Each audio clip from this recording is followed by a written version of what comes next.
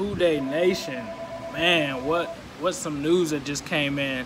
I'm sorry, I just had to speak on it. Carlos Dunlap extended, Geno Atkins extended. This is what we expected after George Iloka was let go. Let me know what you guys think in the comments, but I'm just excited, man. We've really got guys. I remember when guys never used to want to play for the Bengals. Now these guys are on their second and third contracts with us. It's just a great day for Who Dey Nation. So just wanted to jump in real quick and hear what you guys think. I'm just all smiles right now, man. Geno Atkins and Carlos Dunlap locked up for next year, and I still think we're going to have some money to blow. So like I said, man, let me know what you guys think in the comments. And as usual, I'll leave you guys with a Who Dey all day, every day, and especially on Sunday.